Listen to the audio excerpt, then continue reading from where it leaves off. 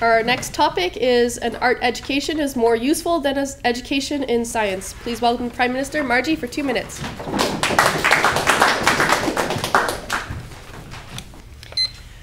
Okay, so on a dare, here's how I'm defining the motion. An art education is a fine arts education, and an education in science is an education in the natural sciences.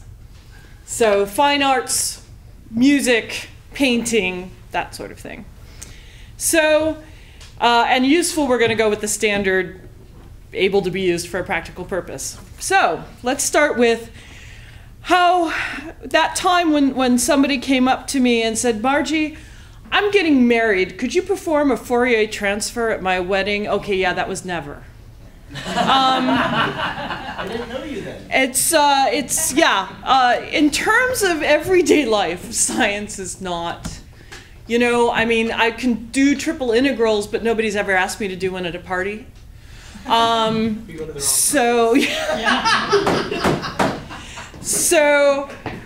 But if you're a trained musician, if you're a trained painter, if you're a trained actor, that is useful in everyday life. People like that. It's a great thing at parties. It's a great way to give gifts. It's not just what you can give other people and share. It's useful to you. I mean, you know, in the Dead Poets Society, sure, you can be an engineer or a doctor or whatever, but what are you living for? You're living for the human experience, and that's experienced through the arts. So if you want to be able to go to a museum and have a real experience, a fine arts museum, or go to a play by Shakespeare, your education in art is going to be much more a part of your well-rounded life than your education in science.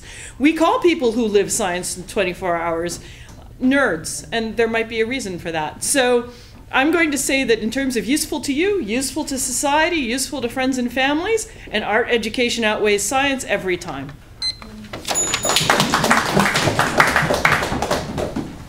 Thank you, Margie. Let's welcome the Leader of the Opposition, David, for 3 minutes. Thank you. Oh, finally got that thing going.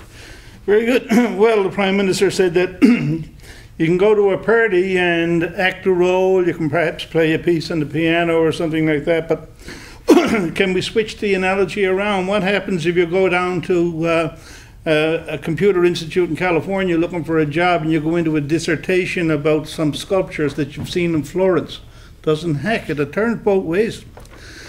So science, a basic degree in science, it can lead to other levels of other areas of study. It will take you into medicine, engineering, computer science, research and development. So in terms of the usefulness, it's much more wide open. It gives you many more options in life than simply a degree in fine arts. The thing is, if you had to make a choice between the two, science is the better bet, because the arts can be picked up on your own. You can always read, you can always join an amateur theatre group, you can always join a choir, you can participate in these things. But if you go totally the arts route, you don't have much of a chance of picking up science, because science requires training, it requires education. You can't, for example, seriously study cosmology without knowing something about mathematics. You can't study medicine or anything else without knowing something about the basic laws of science, the structures of cells and so forth, the basic rules of the laws of physics, of Newton's laws and so forth. So if you have that basic training, arts as a kind of an avocation can be picked up on your own. And also, science can lead you into a wonderful sense of the mystery and wonder of life. If you have a basic grounding in science, you are able to appreciate the immensity of the cosmos, the infinity of mathematics, the wonder of the human body, the evolution of species, and so forth. Look at the great debates of our time, scientific-based. Thank you very much. You had another minute. Oh, I'm sorry. I have another minute. Say it again. Yeah. Yeah. Hear the more. The great debates of our time now, for example, creationism versus evolution, so you've got Dawkins and Hitchens and so forth. That's the kind of thing that's consuming the public mind. In the case of the legal and ethical sides of modern methods to parenthood and so forth, the legal battles over the human genome, these are all scientifically based. This is about rages in the papers. One never sees, for example, a debate over the meaning of Michelangelo's David or the Mona Lisa or anything like that. Sure, you read about it in obscure journals, but try bringing that stuff up at a party. You'd have a better chance talking about the immensity of the cosmos. Thank you, David. I'd like to welcome the Prime Minister, Margie, for another minute.